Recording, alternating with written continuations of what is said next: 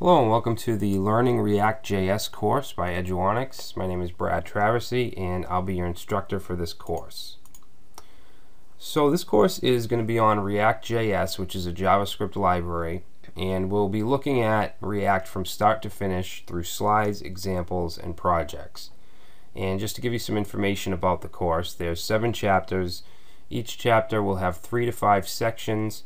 Each section will include a video and any documents, work files, and quizzes that belong to that section. Alright, and the last chapter will be a project. So what should you know before taking this course? Well, you should know some HTML and CSS. Probably should know at least JavaScript basics, how to create a function, variables, maybe loops, stuff like that. jQuery is definitely not required, but it will help you out.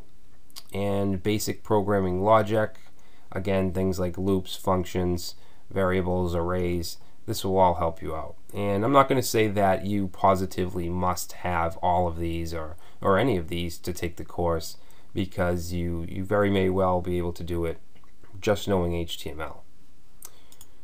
So some of the technology and concepts that we'll be touching on is front-end UI development. Alright, so React is all about the view, which is the part of the application that the user sees.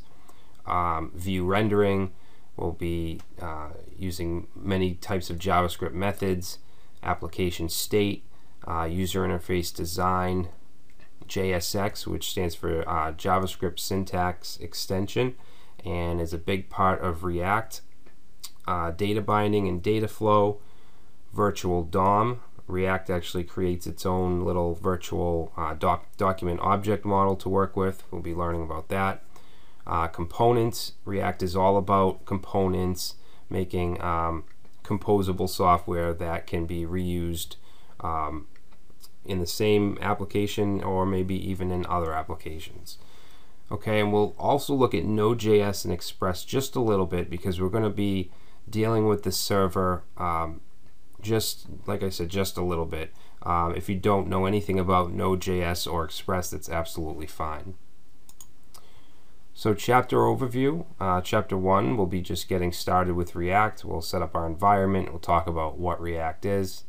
Chapter 2 will be about React and JavaScript extension, which is basically it's an XML-like syntax that is used with React. Chapter 3 will be about states, properties, and methods.